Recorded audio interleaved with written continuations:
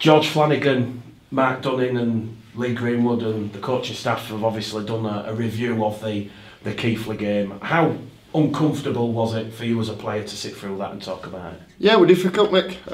Obviously, the week leading up to the game, the preparations and everything were just the same as any other, but obviously a bit more added incentive in there as being a bit of a local derby. Obviously, me being a Bradford lad, and I tried bringing it up to the lads as much as I possibly could. And you know, yeah, we've digested it all now, and it's very disappointing because we know where we've set ourselves for the standards this year that they were well below. I did mention it to the players, you turn up at, you know, all below 80-90% in this division, you're gonna get your backside slapped up, and I think that's exactly what we got. And I'm not going to sugarcoat it. We got ourselves into a dark hole and we couldn't get out of it. But yeah, we've had some reality checks this week, and hopefully we can kick us on now going forward. When you look at like the cultural changes that have been well documented and made public by Mark and players like yourself in that leadership group, what do you put that down to what happened on Sunday? Is it a case of rabbit in the headlights? Is it underprepared? How's that result come about? No, I don't think it's any of them, Mick. I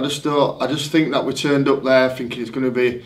Do you know? We walked out into before the game and we could sense the atmosphere were going to be great. We talked about the atmosphere going to be great. There was nothing what Keighley did what didn't surprise us. Do you know, we prepared as exactly how they played, and do you know, we just got to the game and I just think we just got caught up in the moment. And like I say, when we went out for warm up and our fans started cheering, and it was really good buzz, and I thought, here we go, we're on here. And the warm up were really good in the game. The preparation during the week were really good. Dunno did his stuff what he does normally on a normal weekly basis. So the preparation and everything like that, it was spot on. But yeah, we just didn't turn up, mate. We got out enthused, and that's something what we've spoke about as a group and as a leadership group to really bring it home to these boys that we don't perform like that again this season. You saw a reaction after a poor performance against York. I'm guessing it goes without saying, George, a lot of eyeballs from the supporters will be on the players on the field on Sunday against the Midland Hurricanes, expecting a similar sort of uplifting performance. Yeah, I think you've got to, Mick, you know, and I know you spoke about York there, but I think this Keighley game were worse than York. You know, we just want out the races at all, and as a rugby league player, you sometimes you dwell on it too much, and it's all about the next performance. And I definitely think so. This week it's a perfect opportunity for us as a group to regain some confidence, regain some combinations, and see how we go. But from a culture and a standards point of view, we were definitely below standards on Sunday.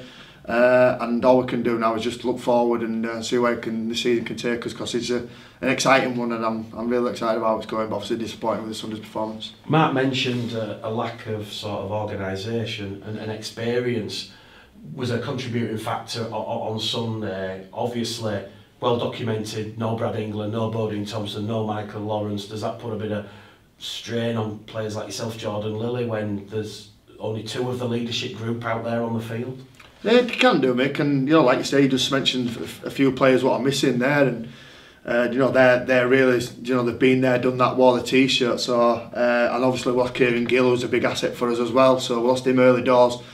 So yeah, as a player, I think we just all try to play individually rather than collectively, and that's what we spoke about. So we'll get these players back in, and you'll see a change in leadership and a real direction in how we want to go this year, and hopefully we can kick on. It's a Challenge Cup on Sunday, George. Well documented.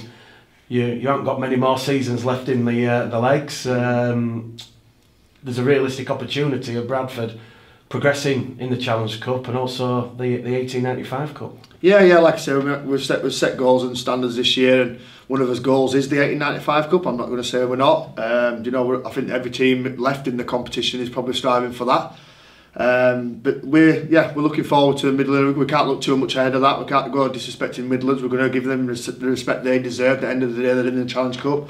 They're still a semi-professional outfit, just like us. So yeah, we'll give them every respect, and if we can progress, and then obviously it'll be Halifax or Barrow in the next round, and that'll be another big test for us to get to that semi-final of that 1895, and obviously to the round 6 of the Challenge Cup, where potentially we could get a Super League team and really test ourselves against some of the best in the competition in the country. So yeah, we're definitely looking forward to it, and let's see how we unfold. The game's obviously been switched to Odsal because Midlands can't accommodate the large Bradford support base, and obviously that is a help and very familiar based on the fact you've won 5 games at home already this term. Yeah, like I say, Mick, don't want to let's talk about it too much, but last year we had a disappointing home run, didn't we? But this year we're really treating it as a fortress. It's going to be a tough place for people to come, and that's some of what we want. And obviously the switch this week is probably, I think, some of the gate as well goes to Midland, so it's fair play to them because probably they couldn't facilitate Bradford fans away, but